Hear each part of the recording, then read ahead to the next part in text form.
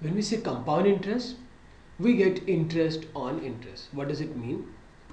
If I deposit right now 100 rupees at 20% per annum, for first year on 100 rupees, I will get 20 rupees as interest, and next year, second year, we will get interest on 100 rupees plus 20 rupees.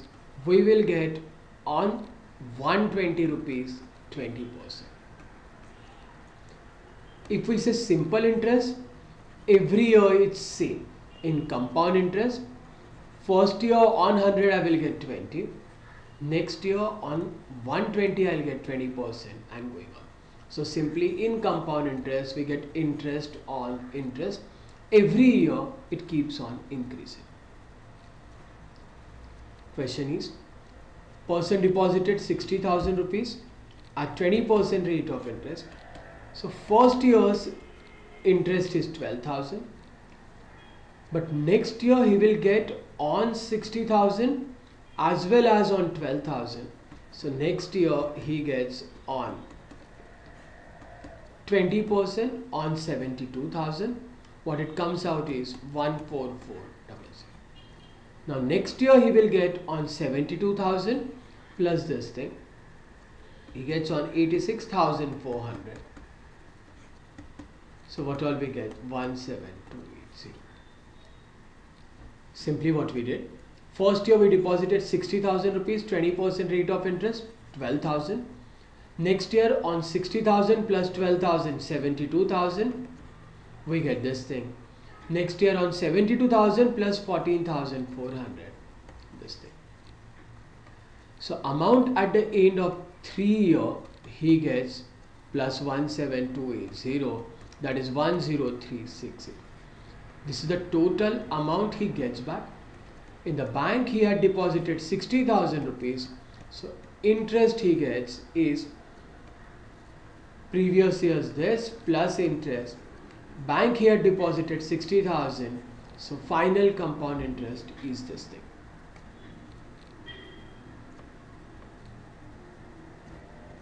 Now if I say formula here is amount we get back at the end of n years if P rupees is deposited at R% rate of interest. 60,000 deposited at 20% per annum for 3 years. 60,000 into 120 by 100 into 120 by 100 3 times. So what all we get here? 3 zeros cancel. 60 into 1728, 103,680. I repeat, if we deposit P rupees at R% rate of compound interest for n years, the total amount we get back is 60,000 deposited at 20% rate of interest for 3 years. 60,000. Now why this formula works? First year it got increased by 20%. Next year again on by 20%. Next year again. So this is the amount I get back. Amount I get back is 103,680. I deposited 60,000. So interest I got is 43680. Compound interest is 43680. Now, in the same formula, P into bracket 1 plus R by 100 raised to N. N is number of years and R is rate of interest per annum. Now, the same formula will become R by 2 and 2L if simply it is calculated half yearly. If it is calculated half yearly, means if compounded half yearly, formula will be this thing, because R is for 1 year, so for half year will be R by 2. 1 year, how many half years? 2. And if it's compounded quarterly, 1 quarter, 4 years. So this will be the formula if it's compounded quarterly. If the interest is calculated quarterly, it will be 1 plus R by 100. If this is quarterly, this is for half yearly, and this is obviously if it's annually.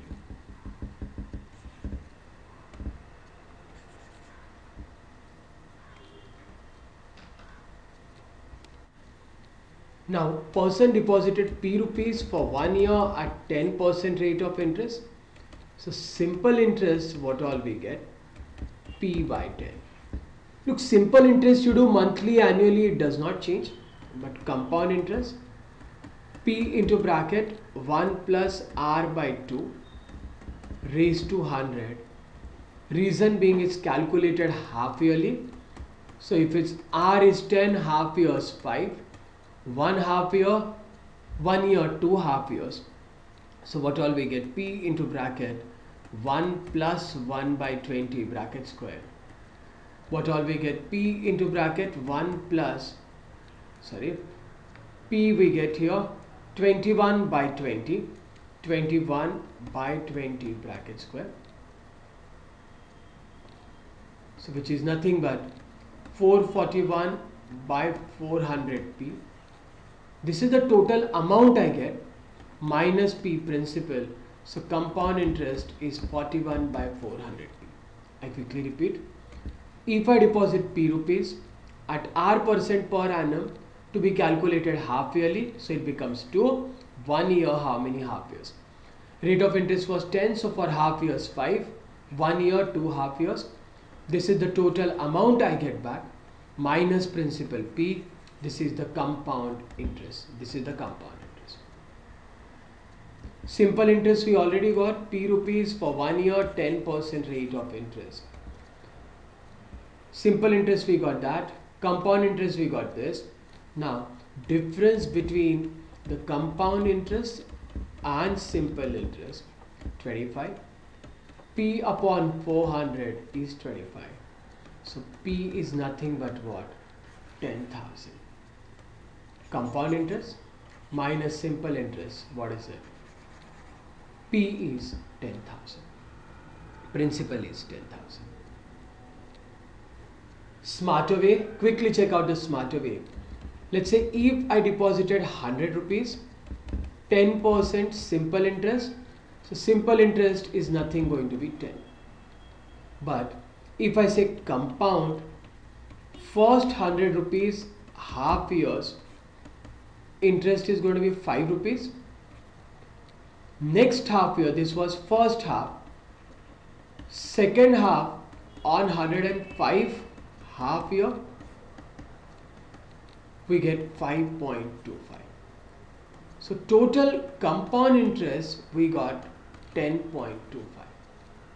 On 100 rupees, 10% rate of interest, simple interest is 10. Compound interest, first half year, 100 rupees pay, first half year we got 5. Next half we will get on 100 plus 5, 105, half year 5.25. So compound interest we got 10.2. Simple interest is 10, compound interest is 10.25. So how much extra do I get here? Compound interest 10.25, simple interest 10. How much is it more? Is 0.25.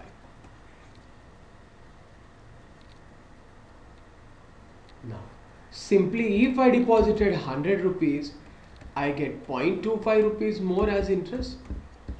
I'm getting 25 rupees more. So what is the amount deposited? 10,000. I repeat, what did the smart work was?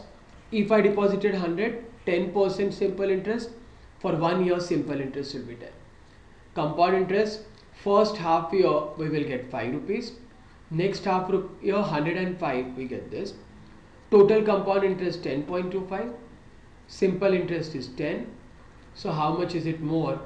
If 100 rupees is deposited, 0.5 more. 100 rupees, 0.25 more. 25 more, how many rupees? What all we get? 10,000. The question says, let's say a person deposited P rupees for 2 years at R% rate of interest. Simple interest is given 480. P rupees for 2 years at R%. So I can say PR upon 100 is 240. Now, same P rupees if you deposit at R% rate of interest, compound interest, this is going to be 49. That is given compound interest. This is the total amount minus principal. P into bracket 1 plus 2R upon 100 plus 2R upon 100 plus R square upon 10,000 minus P.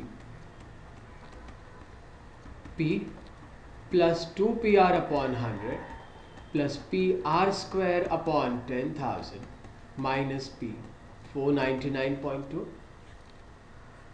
So what we get here is 2 PR upon 100 is 480, already we know. This can be broken as PR upon 100 plus R by 100, that is 499.2. This is into. So we get PR upon 100 into R by 100 is 19.2. I quickly repeat here what all we did. If we deposit P rupees at R% rate of interest for 2 years, total amount we get this minus bank deposited principal. We solve it. A plus B bracket square, A plus 2AB upon 100 plus B square minus P. So total amount, solving the bracket, 2PR upon 100, this minus P. 2PR upon 100 already we know 480, this we broke it. So what we get here is PR by 100 into R by 100 is 19.2. Now, we already know PR by 100, we just got is PR by 100 into R by 100 is 19.2. This value we already know 240 into R by 100. Solving it, R is going to be 192 upon 24, 8%. We just got PR upon 100 into R by 100, 19.2.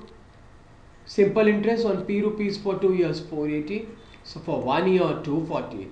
So we got 2 PR upon 100, 240, R by 100, R is 8%. Put value of R anywhere we put it here. P to 8 upon 100 is 480. So principal is what? 3000. Principal is 3000.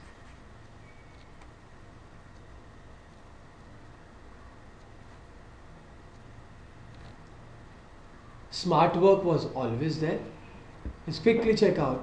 What we know is simple interest is same every year.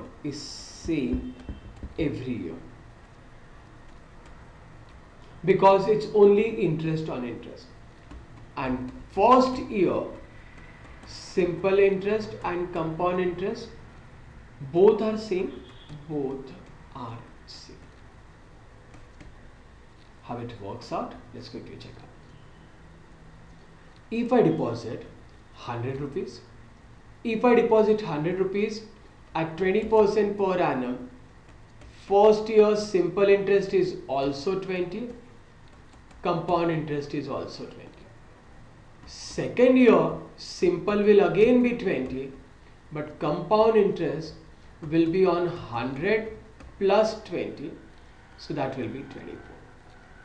First year simple interest and compound interest same. Second year onwards compound interest keeps on increasing. Look at it now. 2 years simple interest and compound interest. Simple interest given is 480. Compound interest is this. First year simple is 240. Second year also is good. It's same every year. For 2 years 480. Now, first year's compound and simple is same. So for second year we get this minus this. What all we get? 259. How many rupees extra did we get? Is 19.2 rupees we got extra. 2 years simple interest 480, compound interest this. Simple interest is same every year. For 2 years is this. So first year. First year simple and compound are same because both of them are only on principal. But next year compound interest we get extra. Why do we get extra? It gets on P plus previous year's interest. It comes on principal as well as previous year's interest. So next year we'll be getting interest on principal plus previous year's interest. So on P again we'll be getting 240. On principal we get 240. So what all we get extra is interest on first year's interest. So simply what we studied, quickly check out. 2 years simple, 2 years compound is given. 2 years simple, 2 years compound is given. First year both are same. Second year's compound interest is this minus this. We got 19.2 extra. Why it's extra? On first year's interest, 1 year's interest is going to be 19.2. So R we get is 192 upon 24. R is 8% per annum. Simply if 2 years simple, 2 years compound interest given, find first year same. Second year what all extra is there? That is the interest on first year's interest for 1 year. R is 8% per annum. And on P rupees for 2 years, 8% rate of interest, we get 480. 1630s are principal is 3000. Principal is 3000. The question says 2 years simple interest is given 720, compound interest is given this. We know first year both are going to be same and simple interest is same every year. So what all extra? Second year's compound interest is this, first year's this. 54 rupees extra we get the interest. Why do we get? On this first year's 360 rupees interest, because first year we got on principal, next year we got on principal plus 360. So on principal we got 360. What all extra we get? On 360 rupees for 1 year, rate of interest I don't know, interest is 54. So solving it, R comes out 15%. And on P rupees for 2 years, R is 15% per annum. Simple interest is 720. Solve it, P comes out. I repeat, 2 years simple interest, 2 years compound. Simple interest is same every year, 360. Second year's compound, what is it extra? 54. On first year's interest for 1 year, what all extra we get? 54. R is 15%. On P rupees for 2 years, rate of interest 15. So principal is 2400. Let's say a person deposits P rupees in the bank. R% rate of compound interest. Amount at the end of 3 years is 103680 and amount at the end of 4 years 124416. Look now. Previous year's amount at the end of 3 years is this and amount at the end of 4 years is this. So what all we got extra? What all is this extra? If we take the difference 124416 minus 103680, what all extra we get here is 20736. Check it, 20736. This is why did we get this much extra? At the end of 3 years it was this, at the end of 4 years it was this. Simply amount at the end of previous year this. So fourth year on this for 1 year, rate of interest we don't know, But what interest we got is 20736. It's as simple as this. Amount at the end of 3 years is this. Amount at the end of 4 years is this. What all is the difference? That is the interest for the 4th year. So on 103680 for 1 year, interest is this. If I solve it, this will get cancelled. So R will come out, what is it, 20%. Look, this shortcut can be used only when difference of 1 year is there. If difference is only of 1 year, we can say. But if it's difference of 2 years or something, we cannot use because it's interest on interest. Amount at the end of 3 years this. Amount at the end of 4 years this. Difference is this. This is the interest for 4th year on 103680 for 1 year. So interest is 20%. The other formula we have got is amount at the end of 4 years. How do we get? 1 plus R by 100 raised to 4. And how do we get amount at the end of 3 years? P into bracket 1 plus R by 100. So amount at the end of 4 years is 124416. Amount at the end of 3 years, this thing. If we divide them, P gets cancelled. We are left out with is 1 plus R by 100. Solve it. Simply what all we get is 12 by 10, that is 6 by 5. If we simplify it, keep on dividing, you get 12 by 10. So 1 plus R by 100 is this thing. R by 100 is 1 by 5. So R is. This approach can be used anywhere.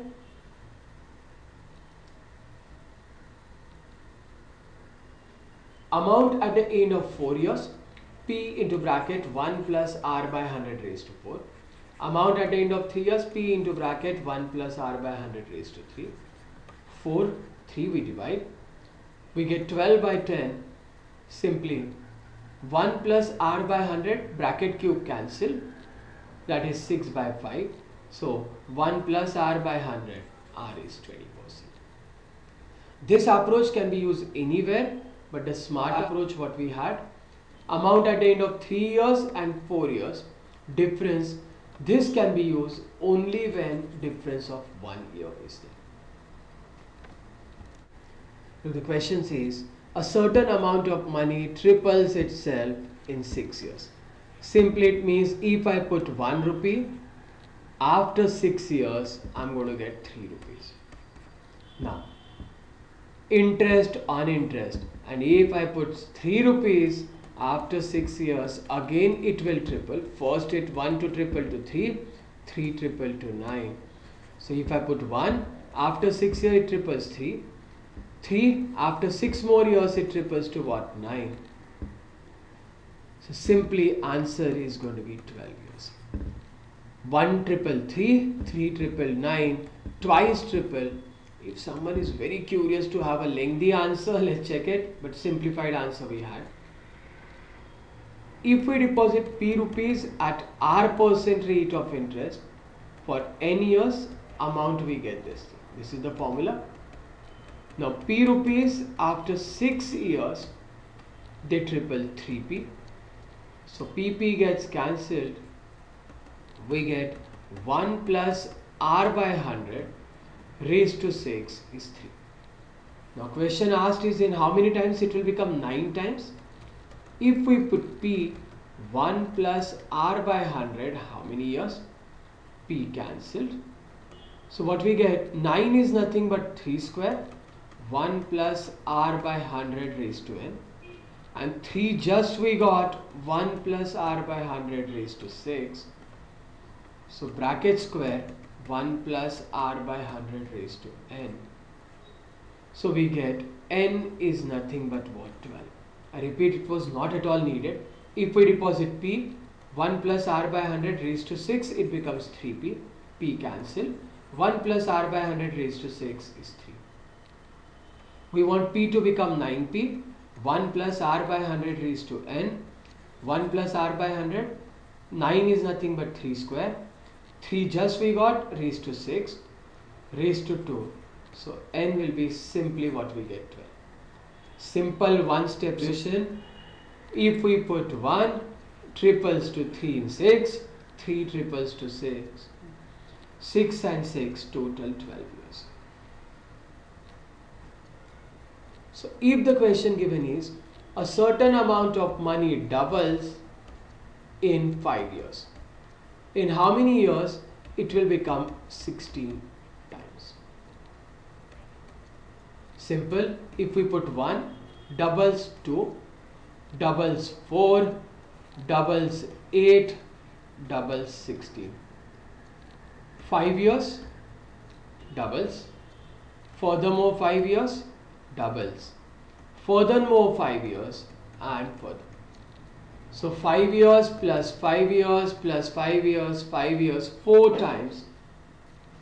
Simply what we know is doubles. 2 raised to 4, that is 16. 4 times 5 years. So what we will get is 20 years. I repeat. 1 doubles 2 in 5 years. 2 doubles to 4 in 5 years. 4 doubles to 8 in 5 years. 8 doubles to 16.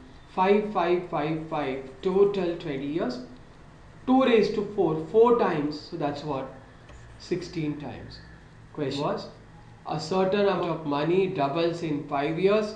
In how many years it will become 16 times? Answer is 20 years. If the question given is, a certain amount of money triples in 8 years. In how many years will it become 81 times? Let's say 27 times. Simply, 1 rupee will triple to 3, 3 will triple to 9, and 9 will triple to 27. 8 years, furthermore 8 years, and furthermore. 1 rupee will become 3 rupees after 8 years, 3 rupees after furthermore 8 years, 9, and 9 will become triple 27. Simply, 27 times was 3 cube. So 8 years 3 times, what we will need is 24 years. Total 24 years will be needed. What the question says here, a person took a loan of 3,000 rupees. That much loan he took, and he paid it back in 3 equal installments. Let's say X rupees, X rupees, and X rupees. Now, initial loan is 3,000 rupees. So after 1 month, 1 year, the interest is going to be 600 rupees. So after 1 year, it will become 3,600. Out of that, he pays X. So remaining is 3,000 minus X. On this, 1 year rate of interest 20%. Now this year, interest is going to be 720 minus X by 5. I repeat. First year on 3,000, 20% interest was 600. So amount became this, out of which he paid back X. So now on remaining 1 year 20%, what all interest we get is, remaining was 3,600. Remaining was 3,600 minus X. On that, interest becomes 720 minus X by 5. So it becomes 4320 minus 6 by 5x. Out of that, again he gives X. Remaining was 3,600 minus X. This much is the interest, so remaining is this. Out of that, he pays X. So now remaining is 4320 minus 11 by 5x. On this, 1 more year, interest 20%, that is nothing but 1 by 5. So interest is 864 minus 11 by 25x. Remaining was 4320 minus 11 by 5x. Out of that, now again interest becomes 864 minus 11 by 25x. So if we sum it up, we get 5184 minus 66 upon 25x. Out of that, again installment goes X. So remaining is 5184 minus 91 by 25x, which is 0. I repeat what all we did. what all we did was, initial loan is 3000, for 1 year 20% interest was 600. So amount became 3600, out of which first installment X goes. So remaining this on this 20% interest, this is the interest, remaining this plus added interest, it becomes 4320 minus 6 by 5x. Installment X goes. So remaining is 4320 minus 11 by 5x. On that, installment now for 1 year interest will be this, third year this is the interest, remaining was this at the end of second year, interest for third year this, again installment X goes, remaining after 3 installments remaining should be 0. So simply now what all we do, 5184 minus 91 by 25x is 0, 91 by 25x 5184, x is 5184 into 25 upon 91. What we know is 91, now it's very rough calculation, but if we do 91 5s are 455, we are doing is 5184 upon 91, 91 5s are 455, 455 goes, remaining is 63. So it's very close to this, very close to 57 into 25. It's approximately 25 sevens are 175, 17, 125 and 17. So roughly the each installment was 4125 rupees. Each installment was 4125 rupees. Approximately that's what was the installment.